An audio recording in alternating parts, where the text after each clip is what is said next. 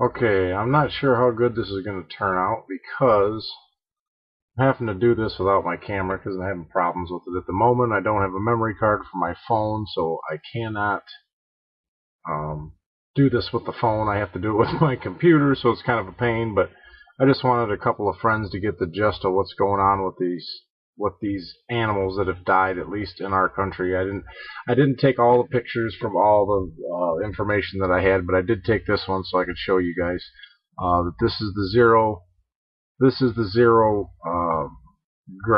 magnetic zero, I guess, that runs through the middle of United States. The magnetic lines that run around the Earth. According to the information my friends are getting, everything is happening within 10 degrees of zero all the way around the globe. So if you go to China, it's happening in the same place in China. It's happening in the same place in Australia. It's happening in the same place in Europe. Anywhere that's within 10 degrees of magnetic zero is where these animals have died. So I'm not sure exactly what that means, other than the fact that we're obviously going through some earth changes. We're seeing that all over the place.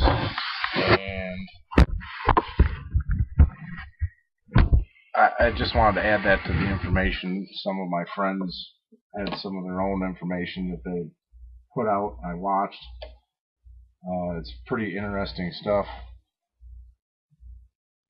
Now, I've just watching a video with Michio Kaku talking about the super volcano under Yellowstone, so that's kind of scary too, with all these earthquakes and talking about rising tides and sinkholes sucking all the water dry out of the lakes and all these crazy things happening. So I just wanted to show a couple of guys that picture with those magnetic lines so that anybody else that has any information can add to it. So there you go, fellas.